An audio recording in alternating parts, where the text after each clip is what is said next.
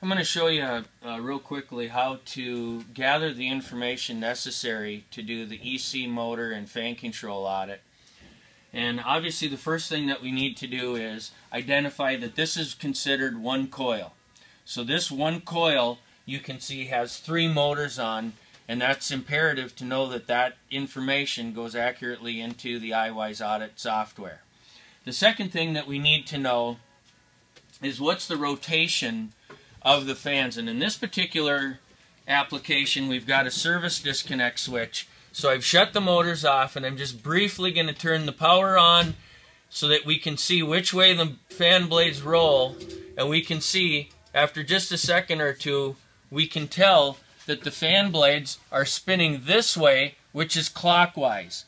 And in all of our audits, we want to know which way the fan blade is spinning as you look at the fan blade.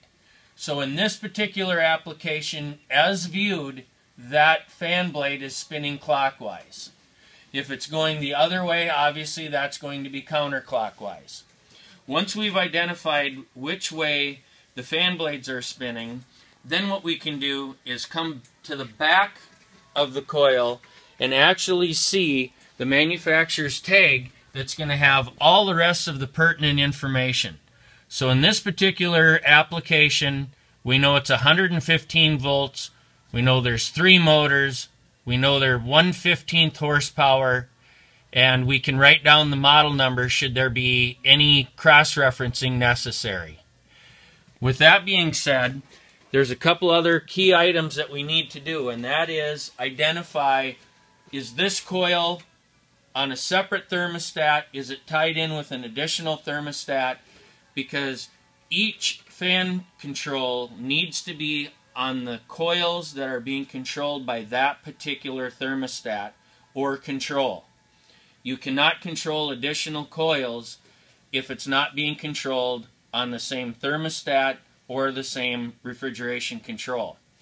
In this particular location, we've got 2 3-fan coils that are on the same thermostat. We actually have an additional 2 coils with 3 fans that are on a different thermostat. So in this box, we have a total of 12 motors.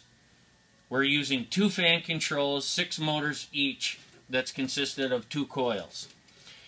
One other tip that I want to tell you, you're always not going to have an easily accessible service disconnect, so I walk around with the nylon zip tie, and I gently put the zip tie into the fan guard so that I can determine what the rotation is. It's a very simple and easy method to determine rotation should there not be a service disconnect.